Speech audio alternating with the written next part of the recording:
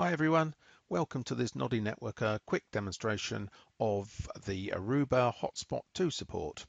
We're going to be using the Aruba 7005 Cloud Services Controller, an Aruba IAP 225 access point, and an Apple iPhone 5. In this demo, we will use a simple setup to show how to configure the Aruba HotSpot 2 support in the infrastructure, and we'll use a HotSpot 2 compliant device, in this case an iPhone, to test the configuration and also to illustrate the typical user experience. So firstly, the software and firmware versions used in the demo. And this is our simple demo setup. We have an Aruba 7005 controller where we're going to configure a HotSpot 2 enabled VAP profile. That's going to get pushed out to the Aruba IAP 225 access point, which will broadcast out a HotSpot 2 enabled SSID. We're then going to take our iPhone 5 and install a HotSpot 2 profile on it, in this case TLS based. And as we bring that iPhone into the range of the access point, we'll see it automatically select and authenticate to the HotSpot 2 service without any user interaction. Okay, so let's start by logging into the controller.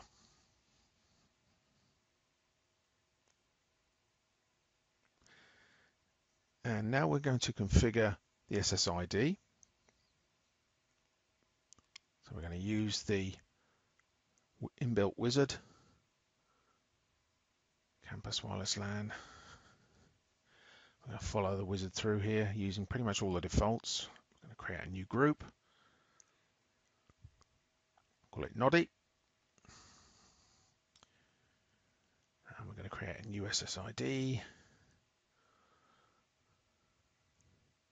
So-called Noddy. Okay. Now we're going to follow through the wizard. Use most of the defaults here, tunnel. Give it an egress VLAN. Simply one of the VLANs on our controller. Yeah, we're going to use the default 802.1x. Authentication server, we're going to simply use the internal server.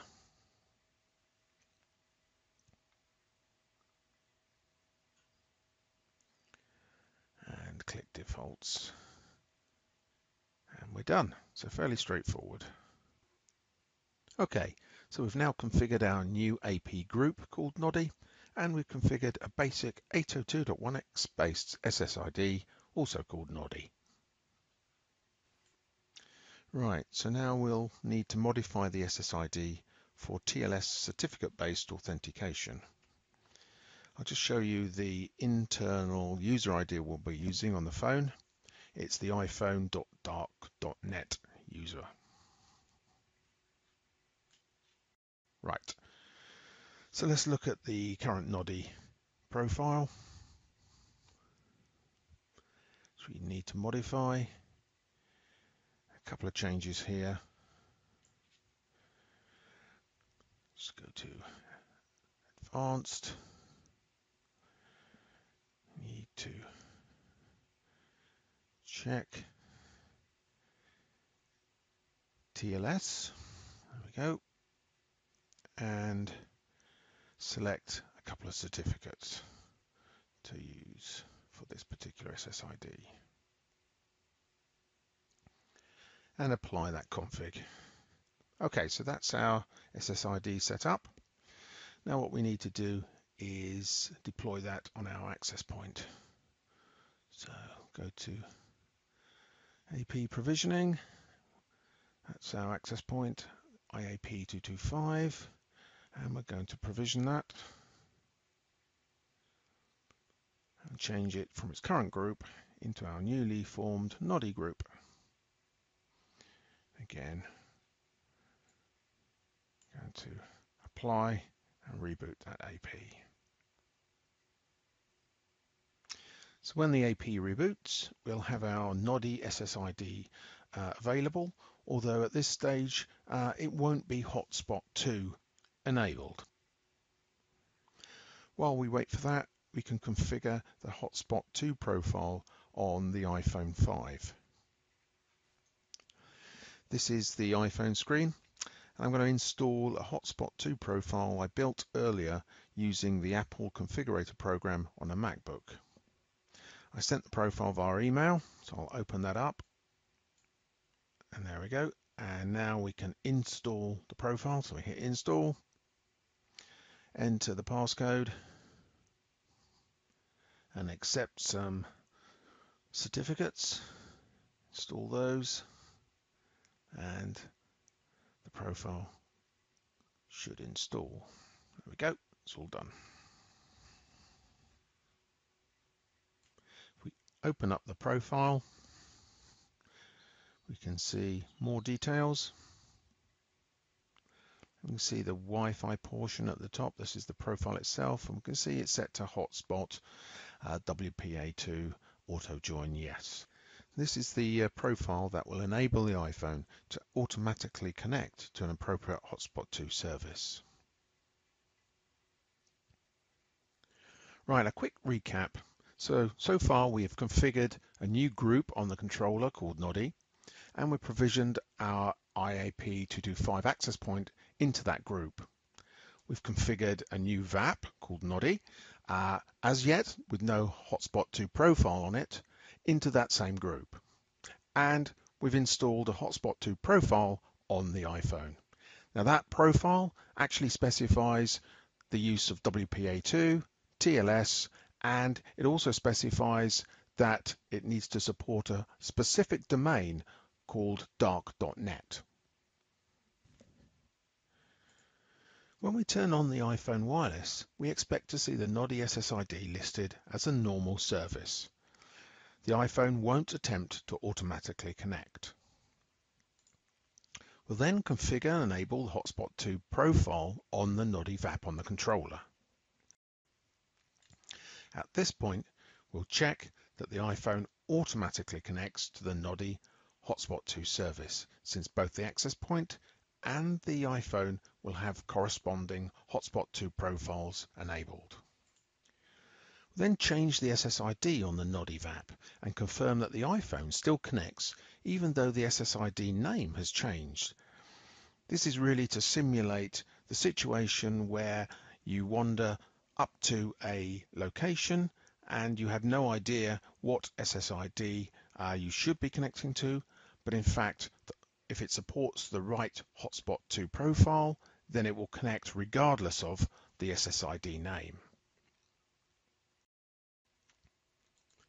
And finally, we'll change the domain name in the Hotspot 2 profile of the VAP and confirm that the iPhone no longer automatically associates to the service.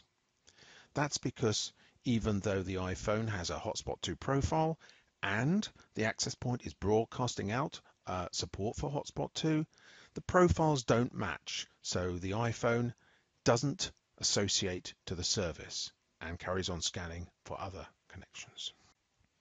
So with the iPhone's wireless turned on, we see the Noddy SSID, but we see that the iPhone is not automatically connecting to it. We'll turn off the Wi-Fi, and now we will add the Hotspot 2 profile to the VAP that we created earlier.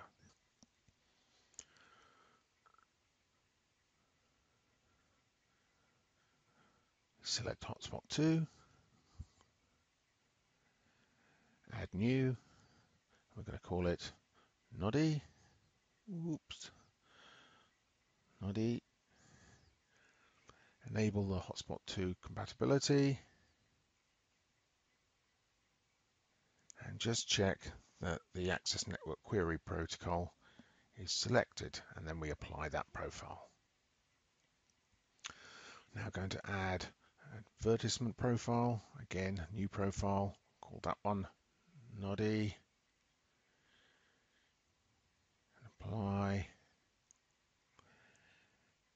And we'll use all of the defaults, except we're going to change the domain name, and this needs to be changed to match that we put in on the iPhone profile.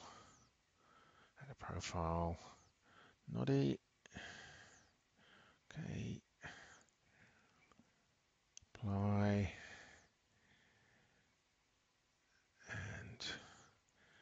enter the domain name, which is dark.net,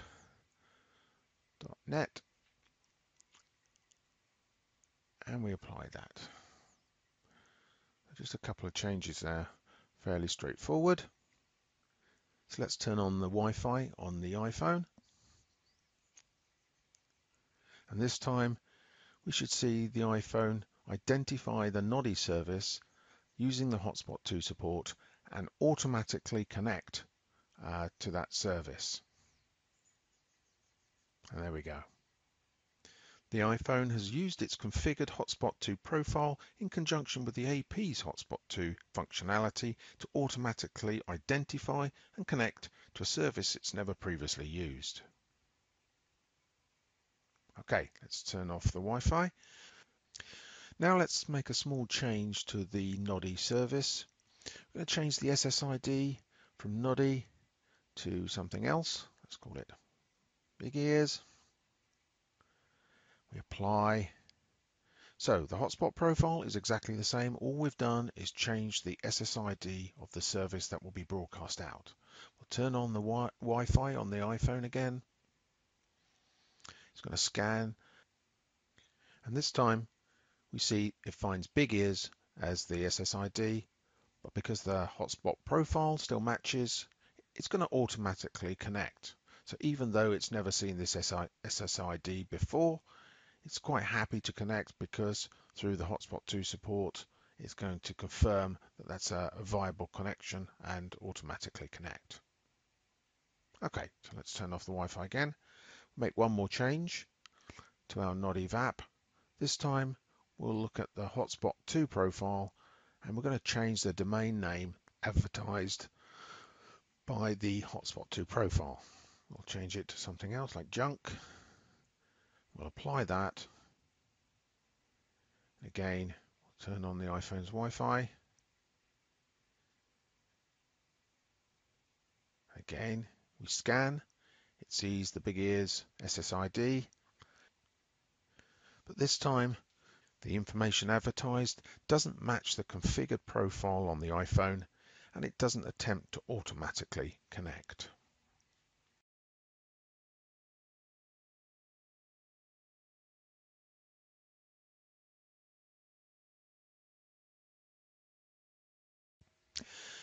And that's the end of this HotSpot 2 quick demo. We've seen the Aruba HotSpot 2 support in action, and we've seen the user experience from a typical HotSpot 2 client device perspective. Thank you for listening to the Noddy Networker. Hope you enjoyed the demo. Bye for now.